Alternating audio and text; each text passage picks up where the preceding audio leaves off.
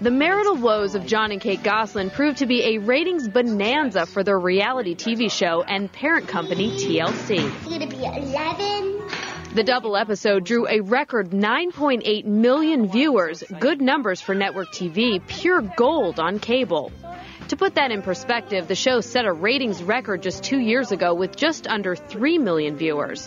One thing the unhappy couple could agree on during the broadcast, their anger at what they consider intrusive media coverage of their media-covered lives. I have paparazzi standing outside my house. Did I ever think I'd see myself on the front of a tabloid, or see those words or read those words that are there? No.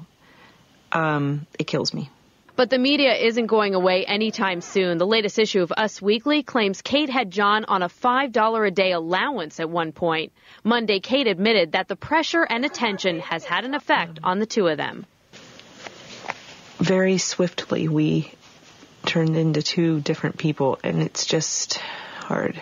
All this drama from just the season opener means viewers are sure to stay tuned. Michelle Gillen, CBS News, New York.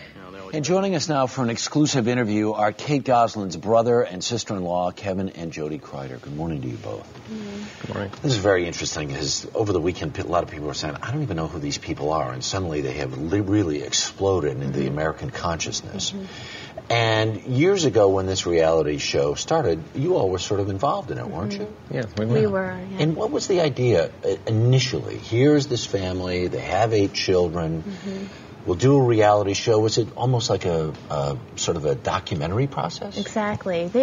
It started out that way, and that was a really neat thing to be a part of, thinking that, you know, the children are, a little bit of their life is being captured. But it quickly, we thought it was very innocent at the time. Right. And the first season started, I think, 8 episodes. And it quickly turned into more and more demands from John and Kate from the network. And it turned into 40 episodes in a 6-month span. Right. And also there were cameras in the children's bedrooms at one point, and they were filming all year round. And these were very huge concerns for us. Right. And we spoke to them about that. And you talked to John and Kate. Yes. Oh, of course. And their response was, you know, this is our choice. This is what we want to do. Right. Just respect that. What do you think changed as those demands grew, as the camera time grew, as the sort of visibility grew? What was the change that concerned you the most? Well, I think we're speaking out now because we want to be the voice of our nieces and nephews, and we're seeing it turn tide, that they're being viewed as a commodity. That I'm sorry. Well, it's this is clearly an emotional issue for you. Right. You want to go ahead? They're being exploited. And it's time for America to see the situation for what it really is, which is, unfortunately, there are no laws protecting children in reality TV shows. And it's time for the public to be aware of this, and that these children are very aware of the cameras in their homes. Their home is their workplace, and this is not a healthy environment for kids to be raised in. When you've tried to broach this subject with your sister and her husband, what has their reaction been? We have talked to them many times about the subject, and they have often said, hey, this is kind of our lives, this is what we chose, this is how we're going to provide for them. And we feel that they've chosen this path, and with disregard to their children's safety, security, the effects it's going to have. Now there are effects already being, signs already, and the life... Like what? Like they don't want the cameras around. They have told me personally, I don't like... Your nieces and nephews. Of course, yeah. We watched them quite a bit about a year ago and further back, and they would say, Aunt Jodi, I don't like the cameras on every vacation with us. I don't like them, And two, kids have bad moments. They cry, and having a camera zoom in on, a crying child. I mean, this should not be a form of entertainment. Are you estranged now from your sister and her husband? I do talk to Kate and John. Yeah. We haven't seen the kids in a while, which is hard. But yeah, our relationship has definitely been strained now. What we hope is that they will kind of come around, see the effects, see what's most important. And they're very lost right now.